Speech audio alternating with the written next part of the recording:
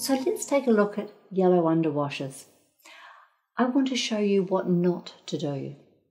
So often when I see yellow underwashes, I see harsh demarcation lines, harsh, sharp lines, and then I see the highlight at the end of that. This doesn't give the feeling of flow and of form. So I'd like to show you what happens, what causes that, and what happens when you have that scenario, and you can see how those harsh lines lose the feeling of three-dimension, and they also lose the feeling of and the flow of form. So let's just do this in a circle. I'm just going to lay in some clear water.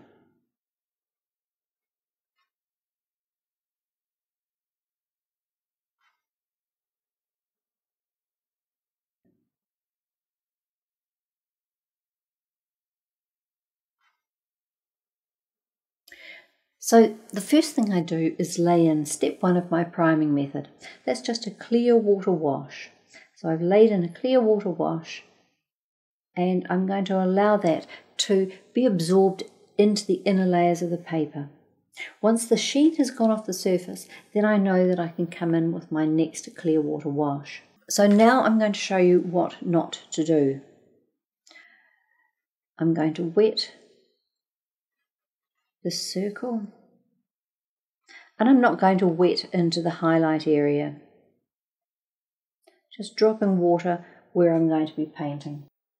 I pick up some yellow, a little bit too strong, pick up some yellow, and I'm going to drop that into this area.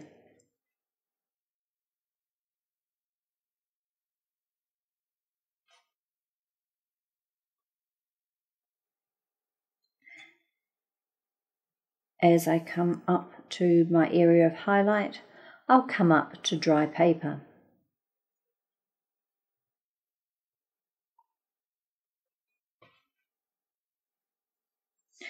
I know I've hit dry paper because the paint isn't flowing. Can you see that? You can see that the paint has stopped flowing. So imagine this is how I think I'm going to create my highlight. But what I'm actually going to create is a very hard edge. That's not what we want to do. When this is dry, we'll take another look at that.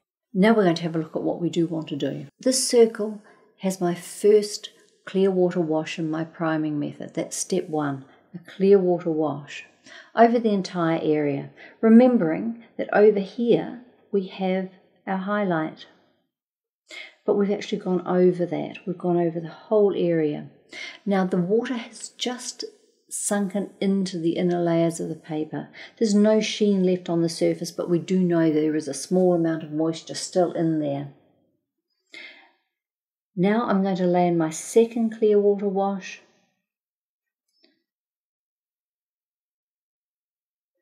And I'm only going up to where my highlight is. I'm not wetting in my highlight area again, and I'm going to pick up my yellow and I'm going to drop that in, and I'm going to take that up to that edge and we should find that the yellow will just gently flow into the highlight area and leave a very soft edge.